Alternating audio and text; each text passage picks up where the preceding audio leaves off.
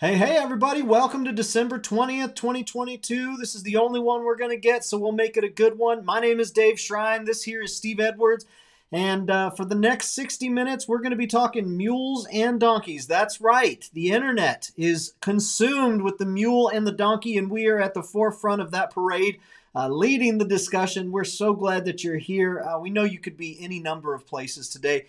And the fact that you would spend a few minutes of your day with us, well, it just makes our day, and we're just ecstatic to have you. The way this works is every week we get together to talk mules and donkeys, and there's really only three things we ask. Number one, that you share your name, where you're watching from, and what the weather is like today. So go ahead and do that right now. We want to see you. We want to say hello, say Merry Christmas to you. The second thing is that you put in the comment section, whether on Facebook or YouTube, any and every mule or donkey question that you've got. We don't want it to be frustrating to work with one of these animals. We don't want it to be something that you want to tear your hat up over and throw in the way and turn in your boots and give back your belt buckle. No. We want it to be fun and rewarding and energizing and something that you can brag about when you bring friends over and say, look what I was able to do, and you can do it too. Tell them that they can do it too. We would love for that. So ask any and every mule or donkey question that you got. We'll get you answers. And the third thing that we ask is you share the broadcast with friends and family. Make sure that the Ask Steve show is not the best kept secret in the mule and donkey world. As much as we like to, be grassroots and under the radar, we also like knowing that folks are able to get results when they go out there and get to training. And the only way we can get in front of them is with you. And y'all have done such a great job of that over the years, and we just ask you to keep doing that. It's really easy. You click the share button if you're on Facebook or YouTube, and you can share the broadcast. Go ahead, leave a comment on Facebook and tag a friend or family member, or if you're over there on YouTube, click the like button and then subscribe. And all of that helps get the algorithm working to show our videos to more people. Steve, how have you been, my friend? Algo who? Algorithmic cham. Oh, is that the president? Is that this? Oh no, that Yeah, was yeah, yeah. It's one of next them vice president. newfangled words How- of this Something technology like here that. era. Yeah, yeah. They've been doing all right. We got we got old age attacking us, so we're doing good. My right hip, I thought I had a problem with my right hip. No, it's my back. L3, L4, and L5. You know, the one's spine is supposed to look like that. Well, they all look like this. I think it's from hitting on my head too many times. I don't know. But anyway, I got that John Wayne walk back. But You'll hey, be at the okay for same the show time, today, though? oh yeah, we'll be good. We're Well, good. good. I'm glad to hear it because I know folks are always anxious to hear from you. So it'll be a lot of fun to talk a little bit, get caught up a little bit. And before we get any further into today's show, I want to let y'all know that over the course of the last 6 weeks, we've been talking a lot about groundwork, specifically groundwork as it relates to surcingle training. You see, you're not going to be riding as much during these winter months, especially in the really cold areas. And folks want to know, well, hey, how do I make use of the time that I've got if I'm not going to be riding? Well, between the surcingle, the mule rider's martingale, and the rope halter, all of that connected with a cinch and britchin, you can do some really incredible foundation training that goes way beyond anything that we do with just the come along rope as it is. You can actually get your animal to start framing himself up and get this real nice straightness between the top of the head, top of the withers, top of the hip, and just a real nice straightness. Really respects the rope halter first, and then you move them into the mule rider's martingale with the double twisted wire snaffle pit. They start to respect that. Steve, tell me a little bit about why you want folks to be doing that this winter. Well, hey, the mule's going to be standing around anyway, and he's going to be in the mud anyway. So why not put your mud boots on, put the surcingle on him, turn him loose. Now we got some video here a little later on, some pictures of not a real sunshiny day, but the mule was going to be standing there, so you might as well put the surcingle on him, put the halter on him, watch him, learn how to side pass, turn on the forehand, turn the hindquarters, which he knows how to do naturally, by the way. All right. But all you have to do is what you're going to see in the video, rig him up to win. He's going to be a winner if you rig him up right. Now, I've been kind of fighting this thought, and because I don't really want to pick on anybody per se or go after anybody, which I'm not going to, but I'm going to tell you this, folks. You can do this training yourself. You really can. I mean, sure, you can also do like one lady did, and you're going to get introduced to her in a couple weeks here. She actually found a lady that wouldn't mind, and another guy too, wouldn't mind watching my videos using those techniques and training. And it worked. Now, when I talked to her 6 months ago, I said, look, this mule ain't trained. She says, but I spent $18,000 for this mule. Did y'all hear that? $18,000. She gets the mule from up in the northern part of the United States. I'm not going to tell you that it was Washington. And she had it delivered down to Florida and then turn around and has paid a trainer now. And I understand she's got some, if you got some illness, you got some problems with arms, legs, and this sort of thing, moving like all of us old folks do, then you don't want to, you're not able to do a lot of the things. But I told her, you need to do groundwork, and get on it. Do that. No writing, not nothing for 6 months. Guess them. Now, after 6 months, they're able to pretty much catch her, pick up feet, do everything they need to do. This is an $18,000 mule, y'all. Get this in your mind. Supposed to have been trained. And now they spend 6 months building a foundation, which the mule didn't have. And now they're getting ready to ride. She just ordered a new saddle and stuff. She's not, her health-wise, she doesn't have the health to do it, but she's got a wherewithal when she started watching my training and has found a trainer that would watch this stuff and is using my techniques, and now they're getting ready to reap the benefits of their long labors. You hear that? 6 months, folks.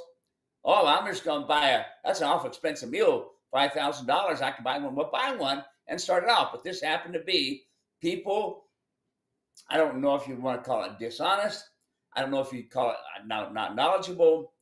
But anyway, it's a long story, and hopefully we can get her on the phone and we can talk to her. And I got a couple of other people that I want you to listen to.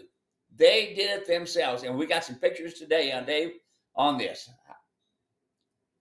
Yeah, we sure do. Do you want to get to that now, or you want to get to that a little later? Questions, Dave, and kind of rock and roll in that a little later. Okay, very good. Well, I want to say hello to a few of the folks who have already come in. Kevin is watching. He says, Merry Christmas, Mr. Steve, and your family, Dave, your boys and wife as well. It's cold here in central Kansas.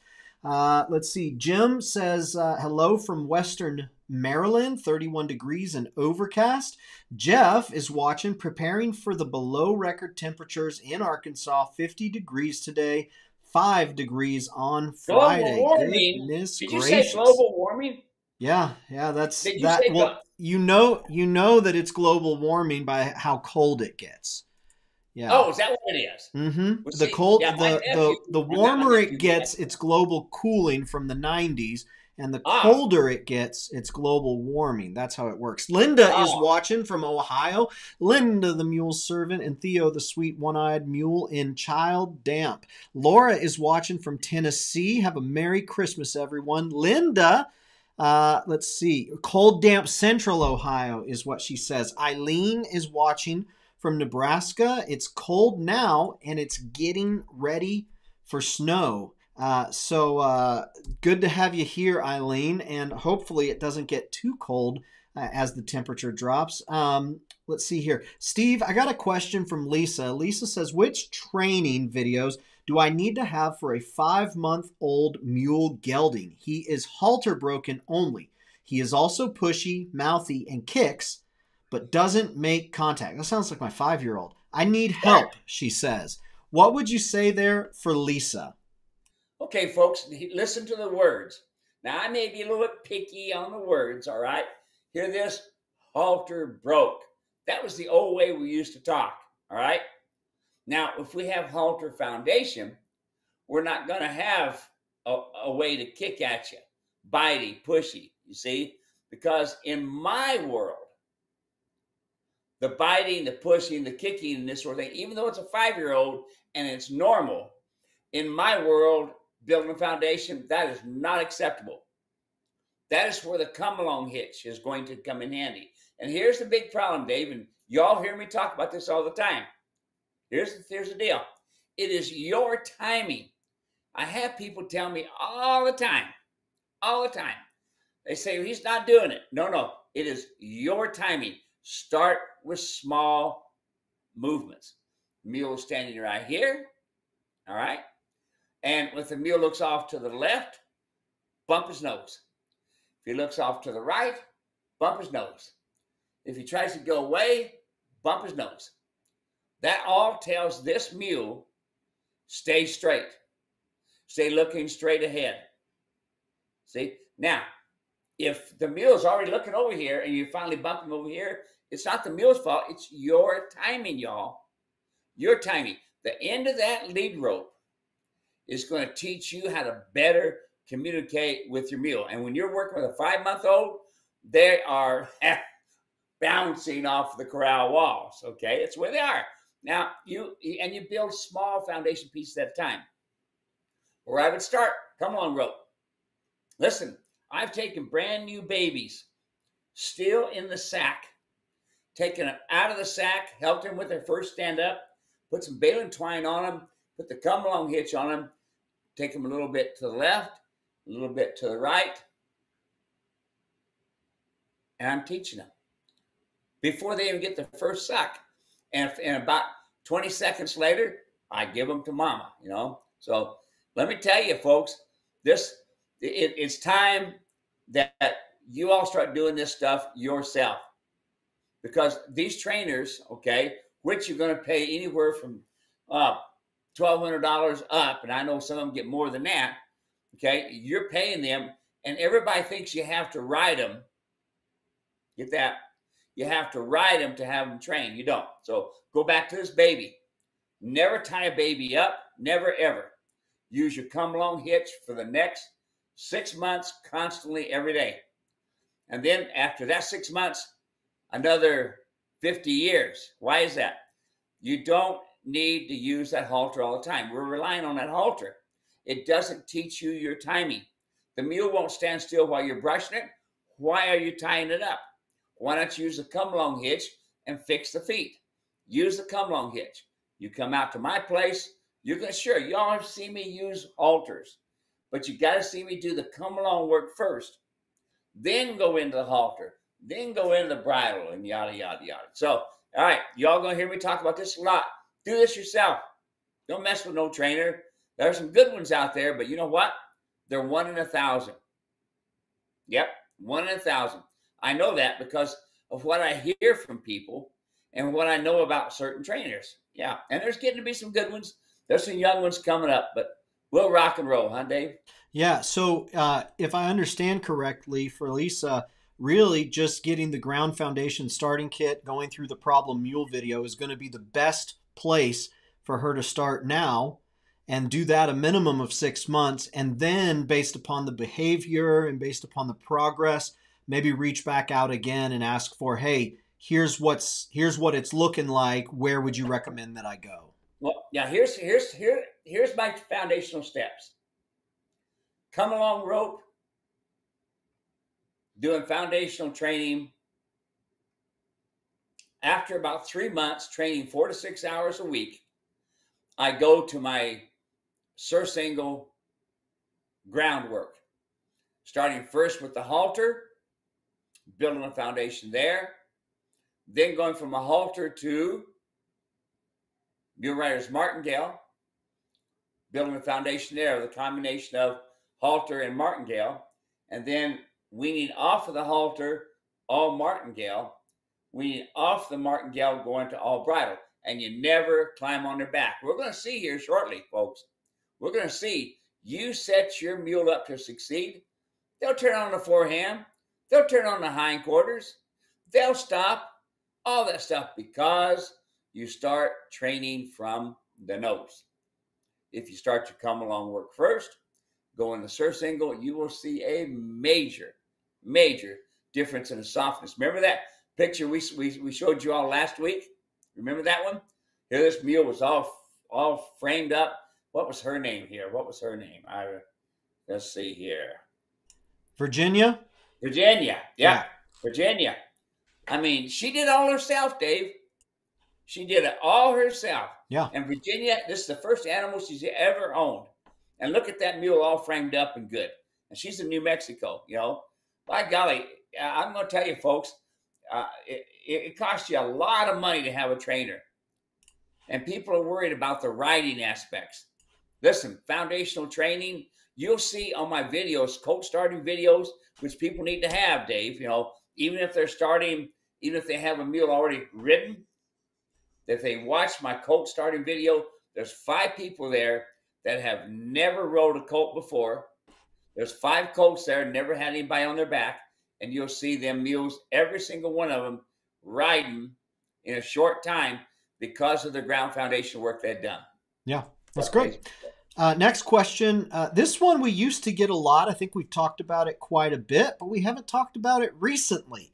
Jeremy sent a message in, and he may very well have called you, Steve, but I wanted to make sure to talk about this here on the broadcast. He says, I'm just wondering what the differences are between the trail rider and the rancher saddle. Of course, this is Steve Edwards only saddles.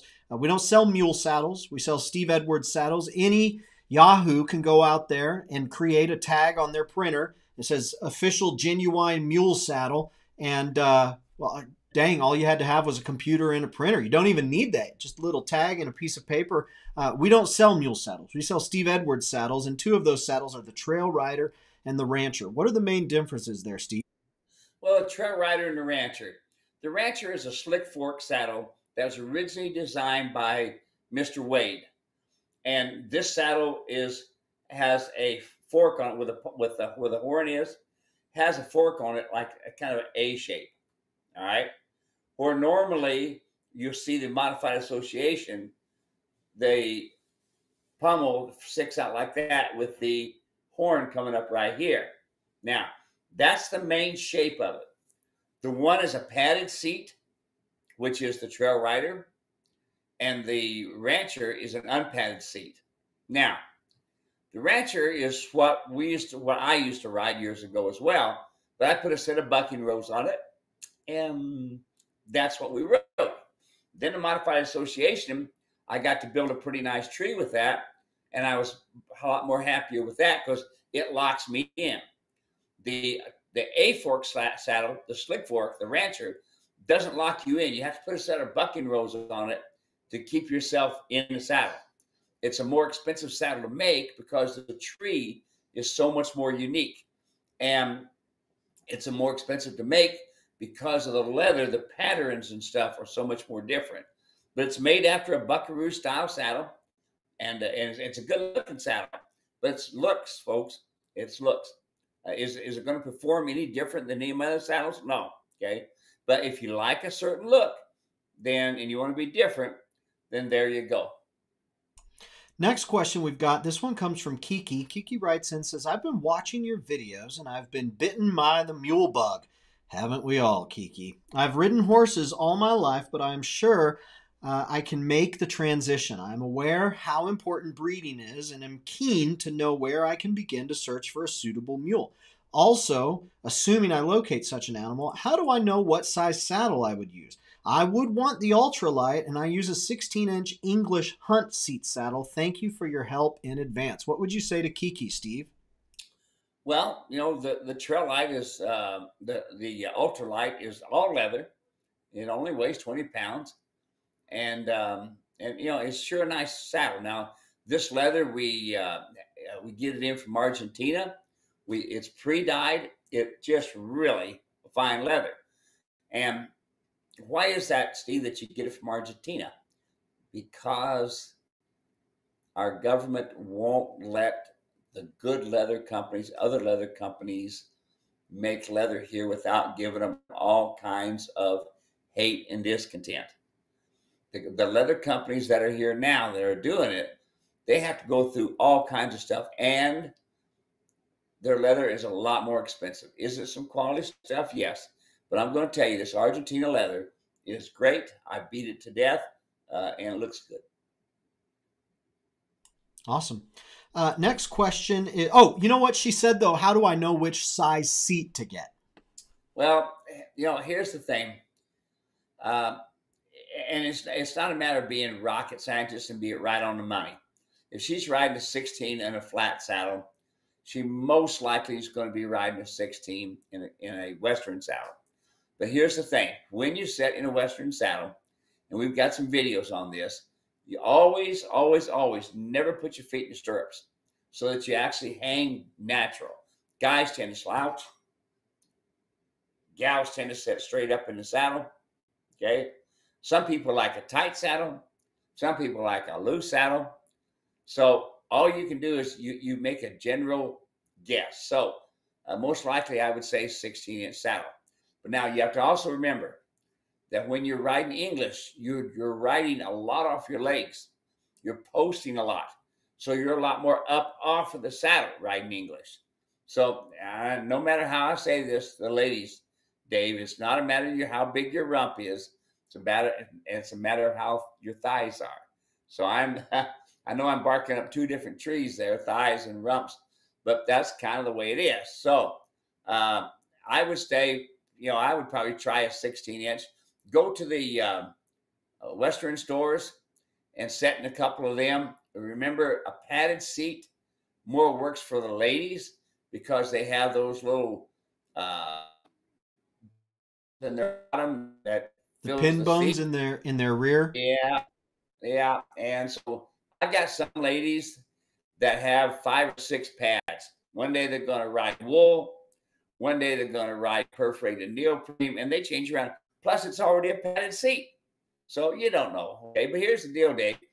I took a lady in Montana, had several saddles all set out, all on saddle trees. Okay, on saddle stands. And we just got them putting the trees on the different mules. And we had just got done. Let me grab this here a second, Dave. It looks like I'm a little gnarly here for a second. Let me hook in my... While Steve's doing that, some of y'all don't realize Steve DJs on the weekends. He goes by the name DJ Donkey. Rumps and Thighs is his brand new song. So if you all get out there and see Steve DJing, you can hear that. No. Okay, so here it is. This lady goes up, and I've got a lot of people here. We're talking. We're looking at saddles. She says, I want to sit on your saddle and see if which one suits me. And I said, sure, go ahead. So she sits down.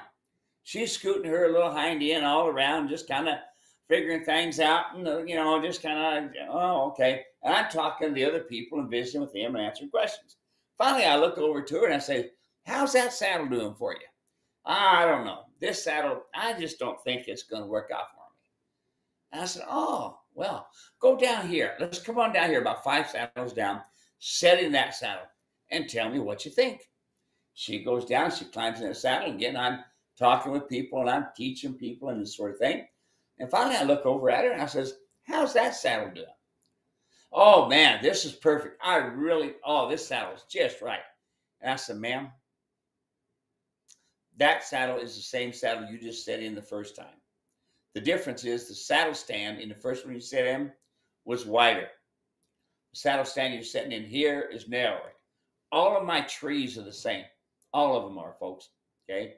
If the saddle isn't fitting you, you may want to think about how wide your mule is, or you may figure out how your legs are in the stirrups. That's one of the biggest problems, folks, is my stirrups swing.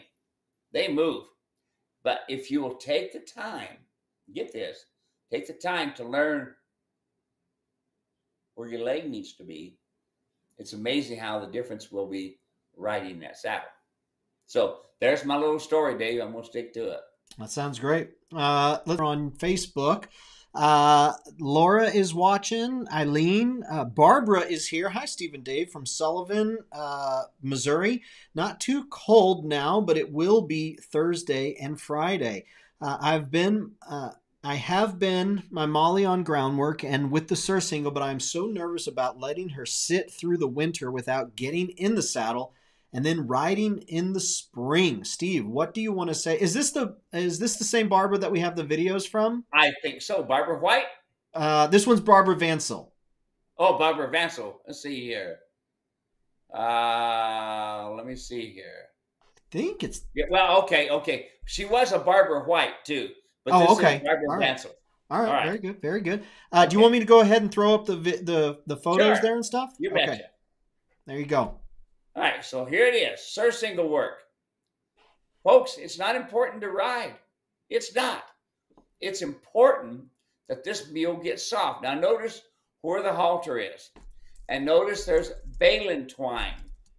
Nothing else. No weight. I don't want any weight on there.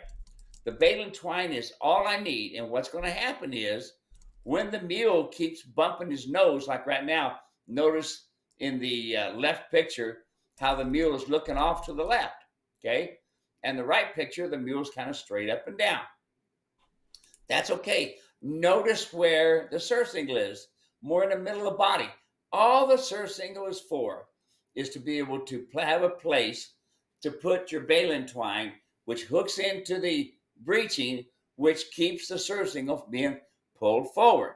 That's what it is, okay? Now notice, she's getting the mule rigged up. It's gloomy, it's winter, but you know, why not? If the mule's going to stand, let's train. Now let's look at some end result, Dave. Okay, watch this mule. It's going to turn on the forehand. Front end go in place, see the back end go around. Do that again, Dave. Watch the back end come around. Front end getting prepared. Front end prepared. That's called turn on the forehand, where the front end stays in place and the back end moves over. Now watch next. Turn on the forehand. Now watch the mule side pass. That's side passing. There's nobody on his back. Barbara, why do you want to get in the saddle?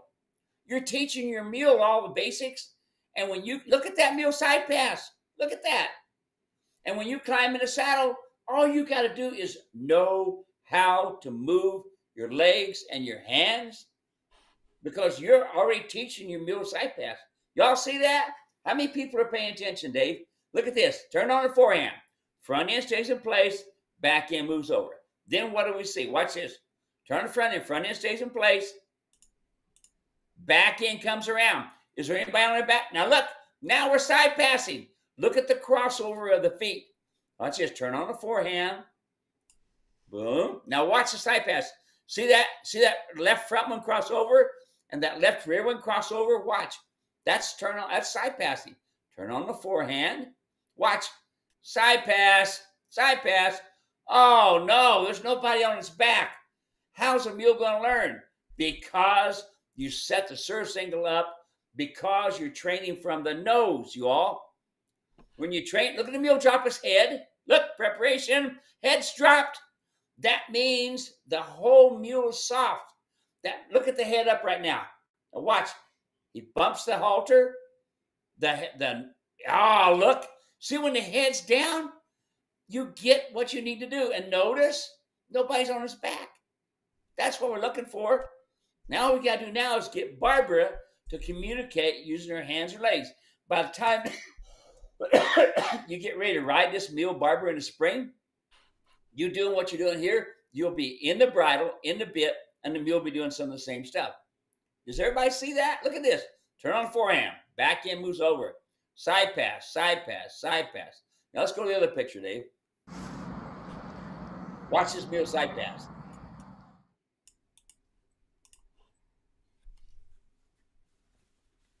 Y'all see that? Watch it again.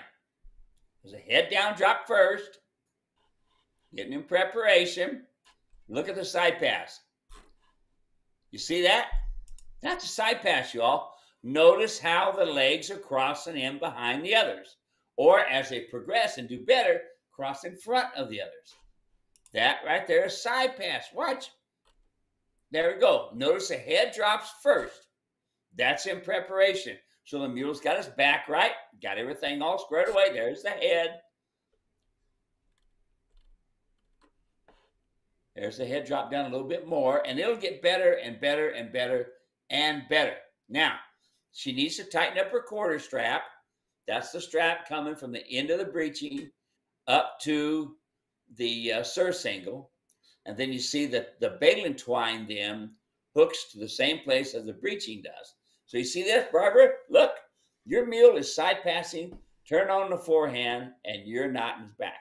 So the day you go to get on, all you got to do then, listen, folks, the mule is now soft in the face. When you see that, you're not going to see most trainers do that. Most trainers don't. And here's why. Because most folks want to see him ridden. Riding is not the important part. Okay? My grandmother's Aunt Tilly can probably ride better than most folks. All right? And I don't have an Aunt Tilly. But anyway, here's the deal. You see how that mule is set up to succeed. The mule has an adjusted rope halter. He's got baling twine. That's not no weight. That's not somebody pulling on them, yanking on them, splitting their tongues and everything. No. You see that? Then we go from there to the martingale. I can't wait to see what Barbara's going to do. What Barbara's going to do when you get the surcingle in there. It's going to be pretty awesome. And I'll talk to her and show her how to move them around and stuff. But it's all in the videos right there. Steve, have you heard about this new thing called Chat AI? No. AI, I'm usually lifting up the tail of a cow and rubbing my arms. So some folks, go ahead and in the comment section, say if you've heard about Chat AI or just the AI phenomenon in general. It's artificial intelligence, this one is. And you can type in anything you want, Steve, anything at all. And so I just said, write a song about mules. Listen to what this computer wrote. Mules are strong and sure. They plow the fields and carry the load. From dawn to dusk, they work and endure with a spirit that never seems to fade. Mules, mules, the workhorses of the land. Mules, mules, with a heart so grand. Through the fields and valleys they roam. Mules, mules, never losing hope. Verse 2. Mules have a stubborn strength, but it's only because they know what they need. They may take their time, but in the end, they'll get the job done indeed. Mules may not be flashy or fast, but they're reliable and they're built to last. They may not get the praise they deserve, but they're an integral part of the earth. What do you think about that, Steve? Well, isn't that incredible? Written by a computer. Written by a computer. Well, they're born in old Kentucky and others raised in Tennessee. You'll find them in Wyoming, but that's not the only place they'll be. They're working up in Idaho and Oregon and such. And the Sierras of California, well, you find them by the bunch. Well, you can ride and you can drive and you can pack. When it comes to versatility, there's nothing that they lack. Some folks say they're stubborn, but you'll only hear that from a fool. Because the animal that's the best of them all is definitely the mule. Yeah. And oh yes, the donkey too. Oh yeah. I pick real life over artificial intelligence. I choose real life. Artificial anything, yeah. Yeah, that's right. Hey, let's hop back over onto Facebook. We've got here we go. Okay, let me get it queued up. I don't have it ready, and now I've got it ready. Mr. David Scholl. Good Aussie morning, David Scholl. Dave Scholl, coming into us live from the land down under. Good to have you here, David. So good to have you here. I got the hat on. He's got the hat on. Are you going to be seeing them anytime soon, Steve? Oh, that's a good cue, Dave. Good job. Yes, David and Di are coming to the United States. First, they're going to go to Bishop because they got some friends there. I tried to tell them don't go, but anyway.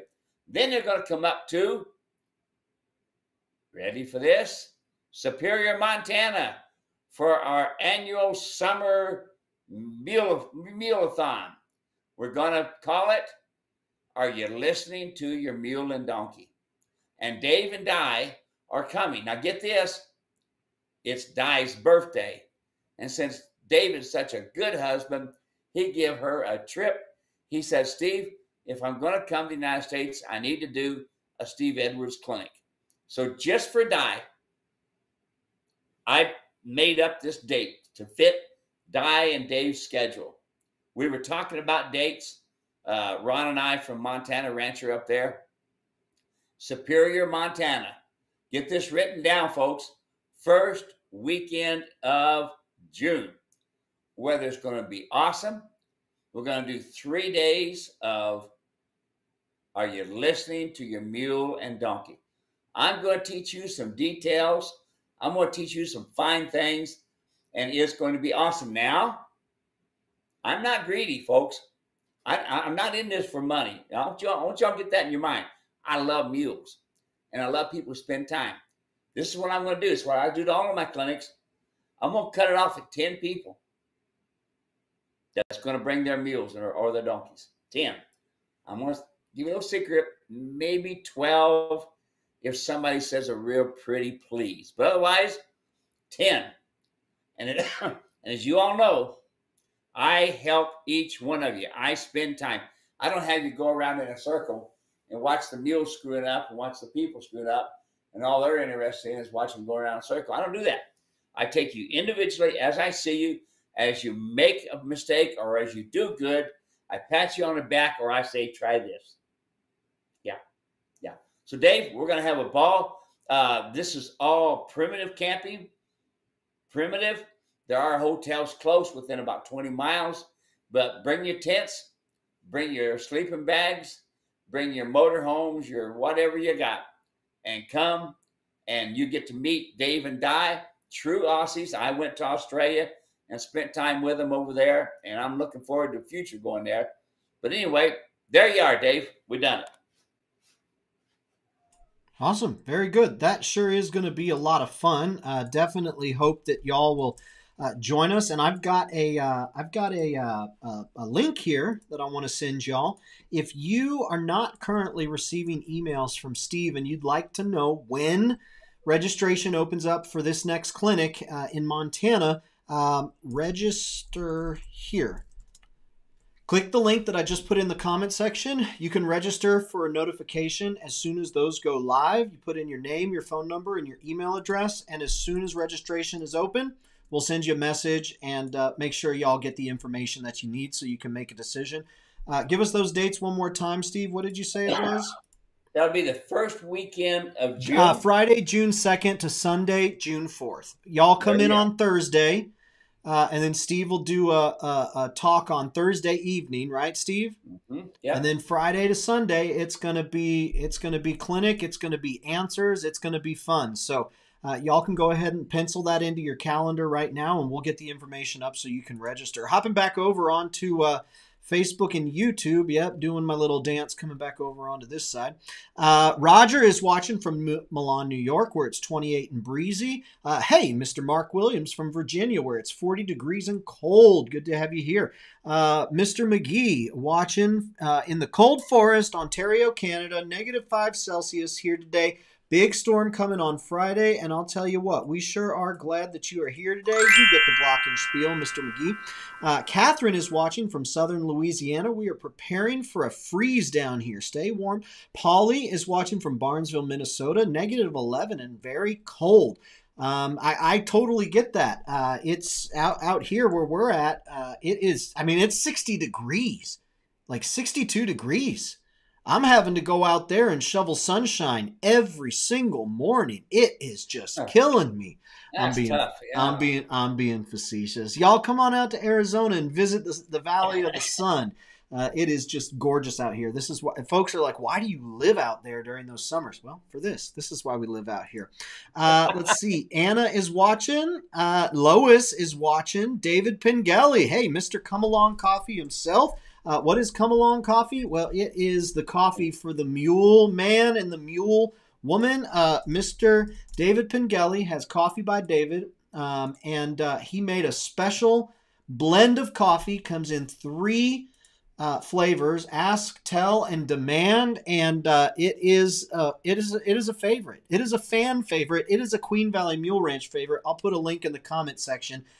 Y'all can get your own Come Along Coffee and enjoy that. Linda says, I help teach AI programs. We say that AI stands for artificial idiots. I like that. I like that. Very good, Linda. I am going to use that. Emily's watching from North Carolina, 34. Barbara says, thank you. It was Barbara White, but I got married. Now it's Barbara Vansell. We have been working hard on the ground foundation. Derek has a question. Can you talk about how to age a mule? What do you mean by aging a mule, Steve? Well, they have teeth on the side, and they have teeth in the front. And then there's an area. Well, let's see here. How am I going to do that? Yeah, it looks like this here. Okay. Now, there's an area between the canine on a John mule, okay, and no canine on a Molly mule. And you have your front teeth here, which are the incisors. And depending on their age is going to depend on how many teeth are out here in the front. And then, as we look at the side, this is the bar, and then we have the molars back here. Now, to look at the tooth, there's a tooth on the side that really sticks out. And of course, it's white. But then there's kind of a line, a groove that's coming down it. You'll see it. It's going to stick out. The wider that line is, the older the mule is, the more it comes down the tooth, the older the mule is. Put on there, go to the internet. There's a lot of good dentists have put information out there and put out there how to age a mule. And they'll tell you. It's really difficult for me to tell you not having the teeth and this sort of thing to point at. But it's called the Galvin's groove. Write it down. I'm probably pronouncing it incorrect. It's called the Galvin's groove. Put that on the internet and say Galvin's groove, and you'll be able to come up with it. And that's one of the ways that you can age them. Okay, now, number one thing, folks, now here I am taking a teachable moment. Number one thing, float the teeth. Yep, every year. I don't care what the veterinarian says. Test it yourself.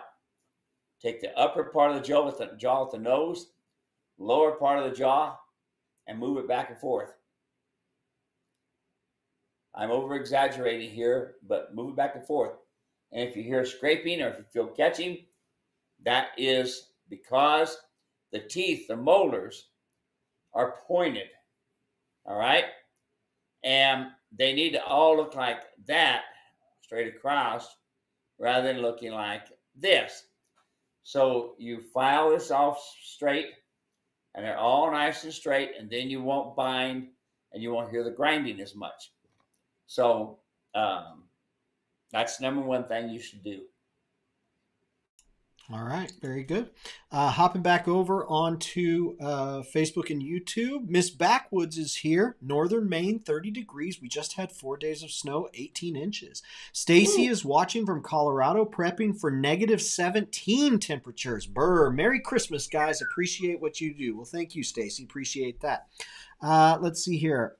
Miss Backwoods, Lois is watching from Central. Hey, we got 2 folks from Maine watching today. How about that? I love it. Miss Backwoods says, my 20-month-old mule. She saw her first moose a few weeks back. She spooked, and it took over 1 hour to get her back into the stall. What is the best way to approach this situation? I'll take this one, Steve. What you want to do is you want to go out, you want to capture a moose, and you want to bring that moose to your farm, and then you want to search the internet for the phrase desensitization training or desensitizing training. And then you'll be desensitized to a moose. I don't know what to tell you if you encounter a mountain lion. Suppose you'll have to go capture a mountain lion or a bear or whatever's next, but you'll be corrected for the moose. Steve, how did I do? You know what, Dave? You're a chip off the old Steve. There you go. Let me give you a little bit of thought here, folks. John Lyons. How many of you heard of John Lyons? Wonderful Christian man, good trainer, him and his family. Matter of fact, his daughter lives over here. Oh, pardon me. About 25 miles from here. Had a lady come up to him and say, John, you've got to do something about my horse. It keeps running through barbed wire.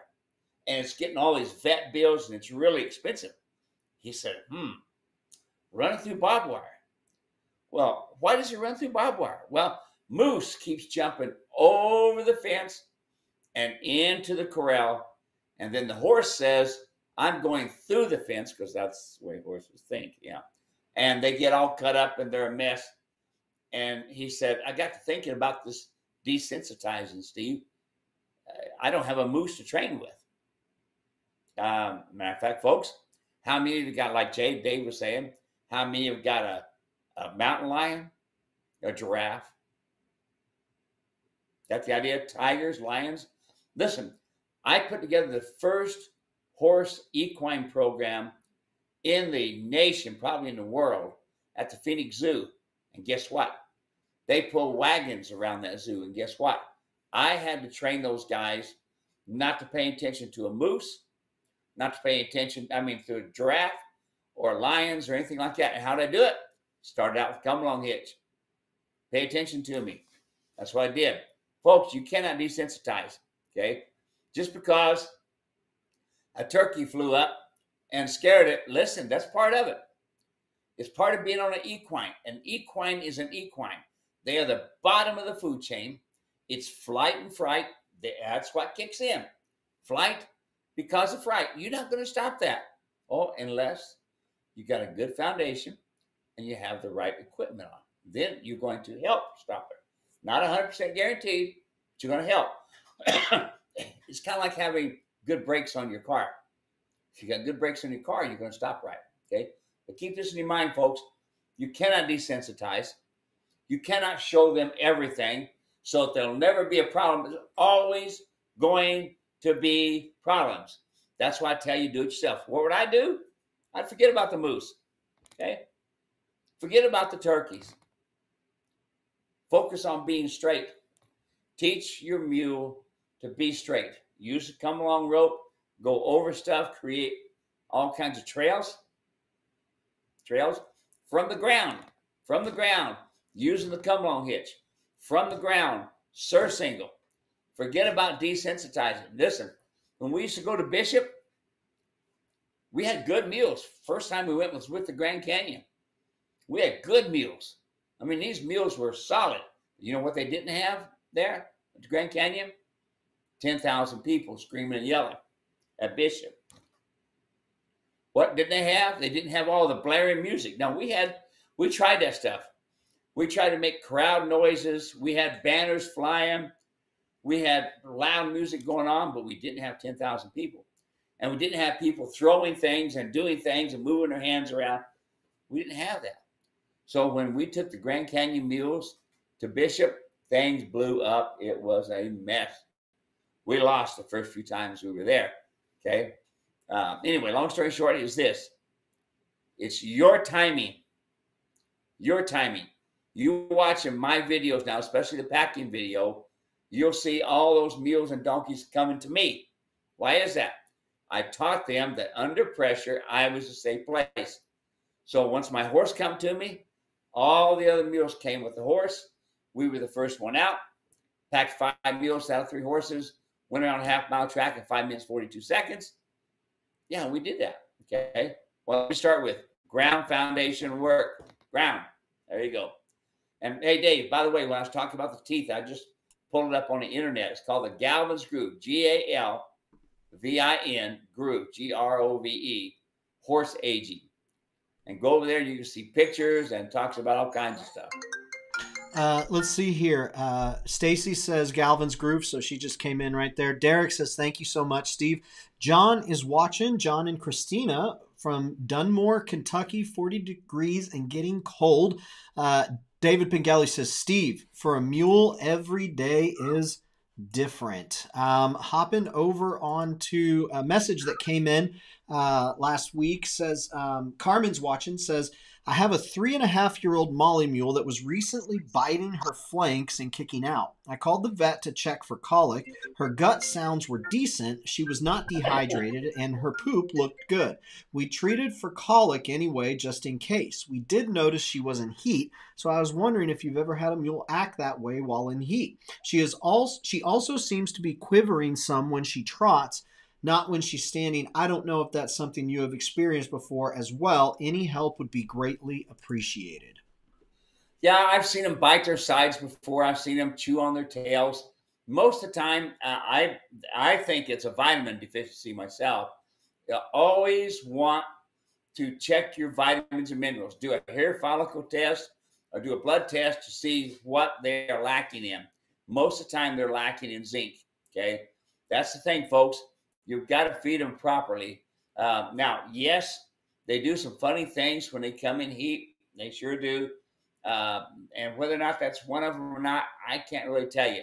I can tell you though, if you feed the right minerals and you feed the right feed, uh, that problem doesn't seem to come around. So get a hair follicle test and see what happens. Awesome. Very good. Let's see here. Hopping over onto.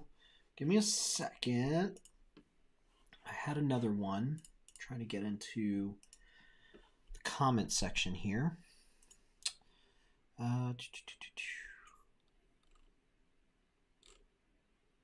see. Let's see. Here we go. Marcia sent a message, says, I'm in Virginia and it's kind of cold and cloudy here. I myself want a low cantle. My leg seems to get hung up there. If the cantle is high when I dismount or mount, I always felt trapped even when I was younger and rode a lot. Do you have a certain reason that your cantles are really high? My cantles are high because it gives you, especially for long hours in the saddle, it gives you support. That's the big thing that you got to have. You watch the old cowboy videos. They all had high cantles and a lot of weight slick forks. So here's the thing: you might want to think about the type of boots that you got and the type of sole, and you also might want to think about maybe you don't have your fender up high enough.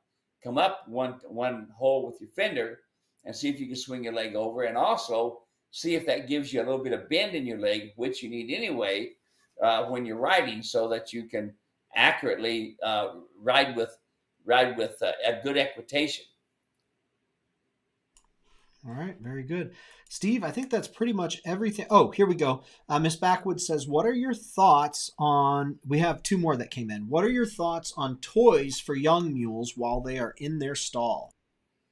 You know, a lot of people are doing that, Dave. And a lot of animals play with it at first. What you want to be careful, though, I've heard, I haven't seen it, of animals actually digesting some of that plastic after they chew through it, and that's not good. You might give it a try. The best thing I can tell you is put a surf single on them and train on them. Don't play with toys. Put a surf single on, put a rope halter on them, turn them loose, let them learn. If they're going to be busy, give them a job. Next question that come in, this was from Frank. He says, what is the best minimal to feed? What does minimal mean? Probably mineral. Oh, mineral. Okay. Yeah. Let's say, Frank, is that what it is? You could talk about what the best mineral is, Steve, and then Frank can give us some clarity. Yeah, don't waste your time buying mineral blocks, folks. That's money you don't need to spend. Get a hair follicle test, get a blood sample test, however your vet does it, and see what vitamins and minerals your mule is high on, and then buy that vitamin mineral and give it to them accordingly. Because here's the downside, folks: you don't know what's in that hay. You know, Ron from up Montana just had salmonella poison with one of his mules. He was able to pull it through with some banamine and some oil. But salmonella poison is very, very important, and because people think it's colic, and it's not. So get the test. That's the best way to do it. Hey, did David Pengelly tell you about his thoughts about a T-shirt we're going to do? You sent that to me a little bit earlier today. That's pretty fun. Yeah, we're going to do a T-shirt. Originally, we kind of said every day is a different day for a mule. But I think we're going to switch around and say, for a mule, every day is a different day. And we're going to do up a T-shirt, and it's going to be pretty cool. And by next week, this time, we ought to have an end result. But do you have a picture of it there, Dave? I don't have it brought up handy. Okay. I like people to take a look at it and tell me what they'd like to make and the way it changes, and then we can look at maybe producing something. Because I've had some people wanted to get some type of T-shirt, and I thought, well, why not? It sounds good. for a mule, every day is a different day, which it is. I'm looking to see if I can bring it up here. Okay, I got it. Give me a second. Okay. We're still here. We didn't go anywhere. Right here. See, I do all this stuff before we go live. Sorry, Dave. Ad hoc. Oh, I've got an extra thing for you. Got an extra thing for... There you go.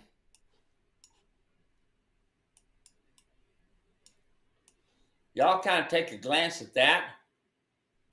And this will kind of give you a general idea. Tell us what you like and what you don't like. I can tell you for sure we're going to change the wording, saying for a mule, every day is a different day. Or you all let me know. Do you like it the way it says it there now? Okay. Would you rather not see the circle and the mule? Would you like to see, I don't know, tell me. Tell us. David Pengelly kind of started this the other day. And when he said this, and I says, where'd you get that? He said, I've been hearing you say it all the time. That's funny. That's very good. Y'all, yes. So Frank says yes, it was minerals that he was looking for. So very good there. Hey, so before we go, Steve, you wanted to share a little something here. Folks, you see this man here? I went today to his father's homecoming. He passed away about a week ago. And when you come to know Christ as your Savior, it's a homecoming. And this man here is a 3-star general. 3-star general. He didn't woke it out. He talked about Jesus. He talked about Jesus. And he doesn't just do it because his dad had passed away. His whole family, grandkids, wives, everybody got up and talked about how much their grandpa, which had passed away, talked about Jesus. And this man right here, 30 years in the Green Beret, y'all. So we're not just talking about just the Army. We're talking about the elite Army. And you can see all that stripes and everything on there. You don't get that by sitting in an office. He did 2 tours, one in Afghanistan for a year and one in Iraq for a year. He also helped, get this folks, help broker the Israel-Palestinian deal. He speaks fluent Arabic and he speaks fluent Korean. Imagine that, Dave. But I had the honor of being there. Now, his dad would come to my Bible study every Thursday night. We have a Bible study over at the church that I teach for adults. We open the Bible and we talk about the Bible. And his dad would go and visit the family in California or visit the family in Texas and say, man, I got this Bible study I go to I really enjoy. And now this man, who you see here in front of you, Eric, last name is Went.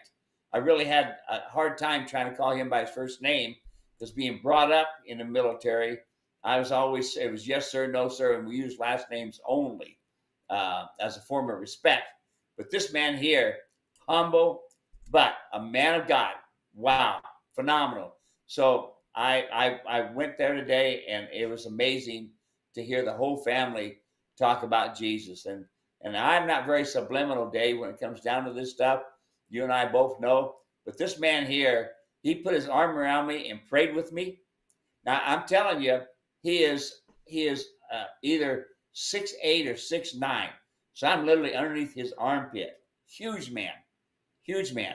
He put his arm around with me and prayed with me. And Dave, I tell you what, that was so uplifting. But it was a pleasure to hear a man of his stature. And you wouldn't believe it. I mean, if you go over and put in his name, folks, okay, Eric Went, Wendt, and see what Wikipedia says about him.